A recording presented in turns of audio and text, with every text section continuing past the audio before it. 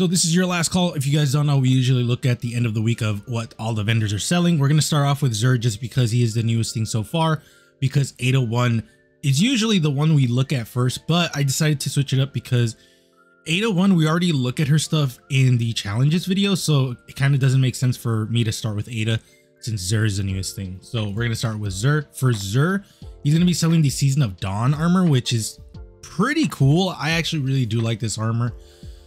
That being said, I do have to go and look at the Titans and Warlocks because I don't remember it off the top of my head. And I also have to kind of say I like it, but at the same time, it's really unfortunate that that era of armor, specifically the ornaments and the non-ornaments, was basically a stripped down version of the ornament look. So this is going to be a lesser version of the actual ornaments from the season pass, unfortunately, because you definitely want to get the ornaments because they're way better. But for the hunters, I think the helmet is pretty usable. I think the arms are okay. I think the chest piece is pretty usable. Boots are usable as well. And the cloak is also pretty cool as well. Titans, I think the helmet is usable. I think the arms are okay. Chest piece, I don't remember if this gives you a bulky look. All right, so it does give you a bulky look. I definitely would recommend the chest piece. And then for the boots, I really don't like the boots. Even the ornamental boots, I'm not the biggest fan of. It's just like the actual feet themselves don't look like they look like they're attached to everything, all the armor. So that's why I'm like, it looks weird. And then I think the mark is actually really cool. Warlocks, I actually love the helmet. The helmet is really, really good, and I use it in a few sets. The arms are boring. The chest piece, unfortunately, I'm not the biggest fan of. The boots are pretty cool, and then the bond is very boring. But it's also like plain enough where you can combine it with a lot of other things, so it's not that bad. But that is pretty much it for the armor. I definitely would recommend some of these pieces. If you have enough for all of them, just get it, just because you might never know when a lot of these pieces are usable. But for the weapons, it's going to be Dire Promise with Triple Tap and Osmosis, Tears of Contrition with Compulsive Reloader and Focus Fury, Brass Attacks. Oh wait, hold on. Brass Attacks with Threat Detector and Dragonfly. We have Tripwire Canary with Rapid Hit and Frenzy. We have Iota Draconis with Surplus and Harmony. Sail Spy Pitch Glass with Compulsive Reload and Reloader and Vault Shot. And then Shattered Cipher. So if you are wondering which one of these are the red border weapons, then it's going to be the Tears of Contrition, Tripwire Canary, and then Sail Spy Pitch Glass. Those are going to be the ones. As for the exotics, it's going to be Hawkmoon with Hipfire Grip, and then Suros Regime, which is pretty good, especially since you can actually customize what RPM you want to do it on, which is pretty cool. We have 6 Coyote with some decent rolls. I mean, like, it's not the best, granted, it's super not the best, but I definitely would recommend it just because 6 Coyote, that second dodge comes in so clutch that I definitely would recommend it. We have Actium Rorig with pretty high recovery, 11 resilience is fine. It's not the best, but it's very passable in my opinion. And then Controverse Hold with Jesus Christ, some pretty good rolls. I actually might pick this up for my Warlock. I don't remember the Controverse Hold that I currently have on my Warlock. That's pretty good though. Let's see what I actually end up getting. Graviton Forfeit? Well, I can't look at it, so give me 1 second. 24 resilience. Oh man. Like, I kind of want to pick this up just because with Graviton, you really don't need recovery, especially if you're doing a Graviton build. Just because when you go invisible with Graviton, you actually get increased recovery. And most of the time you're going to be hitting 10 when you're invisible. So while you're invisible, you're going to be healing a lot more. My only gripe about that playstyle is the fact that, like, I tend to use my dodge a lot as a oh shit button, like an escape. And most of the time I'm like super close to dying. And unfortunately, even after you're invisible for like 2 seconds or whatever, enemies still know where you are, so they'll still shoot you. And most of the time I'll die because the invisibility that we have is pretty trash, because not only do the enemies actually know where you're at full, like all the time, but yeah, it's just really annoying that they just keep shooting you. As for 801, she is selling the Valkyrie Zero, which is a pretty cool shader. I actually switched my armor around so that way you guys can actually notice it. So a lot of the pieces that I'm using is going to be taking the off color of Valkyrie Zero, which is the black, but as you guys can see, all of it looks really good aside from the cloak. It's actually, that's the orange that you're going to notice, but again, that's an easy fix. Just go switch the shader for the cloak and then you'll have an all black red hunter or titan or warlock. And I honestly think this is probably one of the best black and red shaders. It's just the fact that you have to like really lean into the black and red and make sure you're finding pieces that go well with the shader. We have Cairo's Bronze. Man, dude, I promise you, if it wasn't for the blue, I would actually love this shader quite a lot.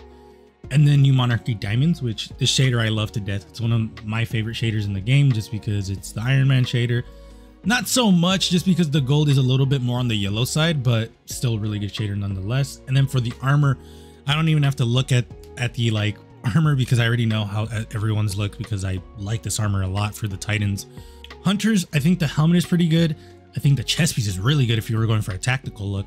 And then that's pretty much it. The arms, I'm not the biggest fan of. And the boots, I don't like the fact that the cloths on the ankles don't change color. And I think the cloak is pretty boring. Titans, everything but the mark is really good. I definitely think you guys should pick it up. Actually, I skipped that, or I scratched that. I think everything but the mark and the chest piece are really good. Unfortunately, the chest piece is just too small for my liking. I like a chest piece that is way more bulkier, especially in the back, because you got Titans look way more foreboding and terrifying when their chest piece is like super big. And then Warlocks, I think everything but the bond and the arms are pretty good. Specifically, the chest piece I think is the best piece. I think the helmet is pretty good as well. And then the boots are really good for a tactical look. So that is pretty much for Ada. Let me know what you guys are going to be picking up. As for Eververse, be real, I don't remember what she was selling. I think I bought, oh, that's right. Solar Shrapnel. This is a shader from a shader bundle, so you definitely should pick this up if you like the shader. If you don't, I can definitely see people skipping out on this one because it's not that great. Transcendental Ambition, which, yeah, once you get it to the light, it actually does change color, but at the same time, I don't really care for that. So I'm like, I had it already, but I'd still get it because you might never know when it looks cool on a certain armor set.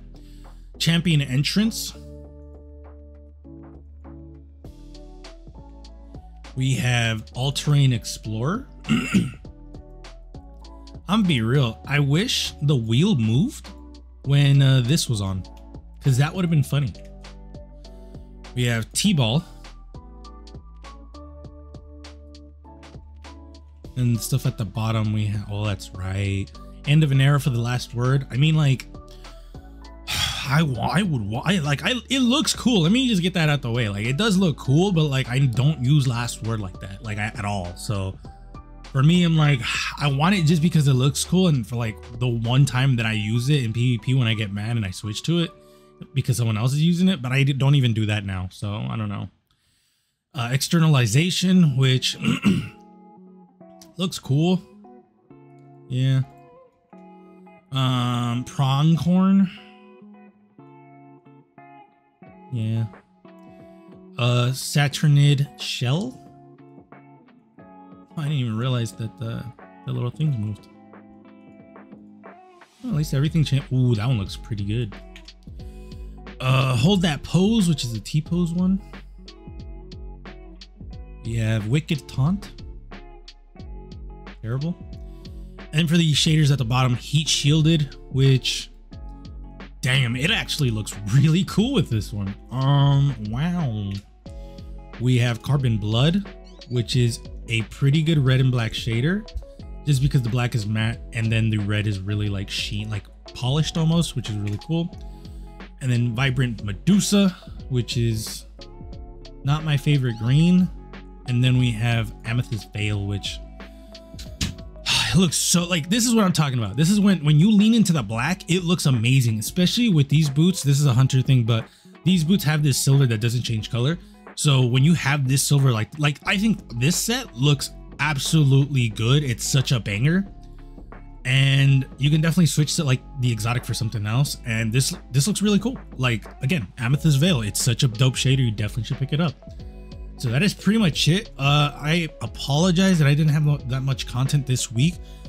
I have just been working on my second channel just because I've been playing other content, specifically like I've been playing Armored Core, Starfield, Remnant 2. Like, there's just so many things that I've been playing because I've kind of been burnt out from Destiny 2, just because I love Destiny 2 fashion, but there gets to a point where it's just like becomes monotonous, which is why I want to try other content as well. And not only Destiny 2, but I want to try like other fashion related content, specifically like other games like Final Fantasy 14. I've been saying for a while that I've been working on stuff, and I have technically, because I do a lot of fashion for that game as well. But it's a lot harder because I'm not a veteran in that game, which means that I don't have all of the armor in the game, which means that it's harder to make sets when I don't have enough armor. Granted, the fashion in that game, I think personally for me is way superior to Destiny 2's, just because and I should make a video on this because it is pretty wild how in-depth that is. I will say the only thing that I like about Destiny 2's more than Final Fantasy 14's is the fact that the shadering system I think is way better. That is probably going to change next expansion, because they are adding the ability for us to change a secondary armor piece. So specifically, like as an example, let's take this chest piece for example. Let me give you a good shader. Okay, so in Final Fantasy 14, it kind of works the same as Destiny 2, where you can change the color of whatever you want. Granted, a lot of the pieces in Final Fantasy 14 does not change color, like secondary stuff. But now, when we get to the second expansion or the next expansion, we will have the option to change the secondary color. I'm hoping that we can change a lot of the coloring so that way we can choose better. But it is a step forward, and to be honest, I will make a video explaining my thought process on it, because Final Fantasy 14's fashion is just so good. It's so good. So let me know what you guys think. I appreciate you guys. Be safe. I will see you guys later.